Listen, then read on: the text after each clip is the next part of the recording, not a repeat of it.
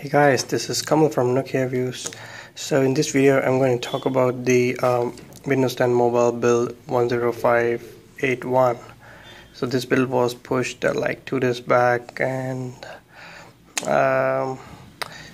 overall it offers a very smooth upgrade from the existing preview builds. Though for some devices the installation will take some time.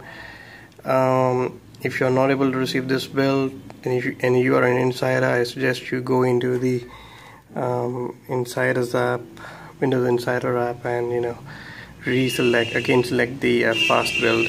You may have to re-log in as well. And after that, I suggest you all to plug in your device, and the installation will stuck at 0% for some time, and then it will then suddenly jump to 1000 or 100%. So it will work. So while this build has its own share of known issues, it is still very polished. It can be said as, yeah, you can use it for as a daily driver, but it does have one really serious bug.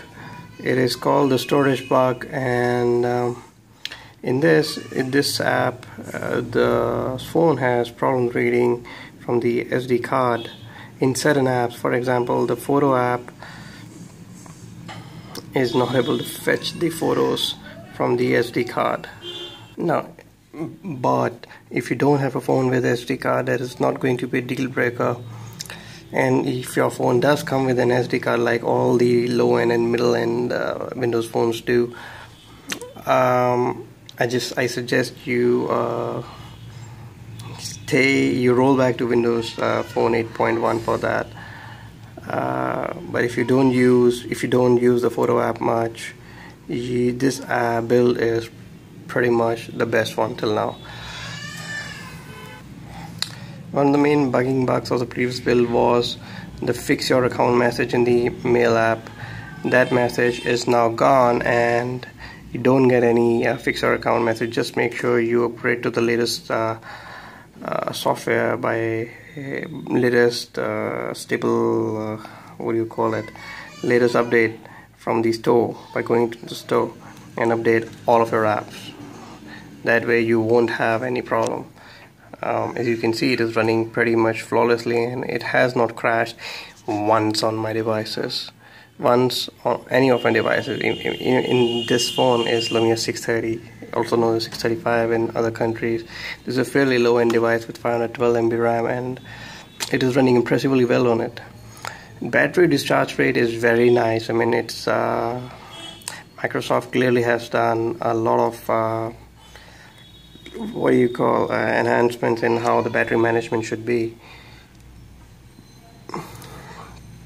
What else? Overall, it's running very nice on it. I mean, things don't crash that often now. Our pages don't load on their own automatically like they used to in the previous build. So under the hood changes are there. You can see clearly how smooth it is. And what else? It's running really nice. I mean, the music app runs so fast now. There is no loading even on this low-end device. It's running really nice on it. When I need motivation. So you can see that when it runs instantly. I really don't suggest you guys do hard reset on this build, as you will not be able to change the storage settings. I will show that to you. You will not be able to change anything like you used to in the previous build. So don't go for a hard reset. This is a bug. Microsoft knows about it. I think it will be solved in the upcoming builds. That's it for now. This is Kamal signing off. Bye bye.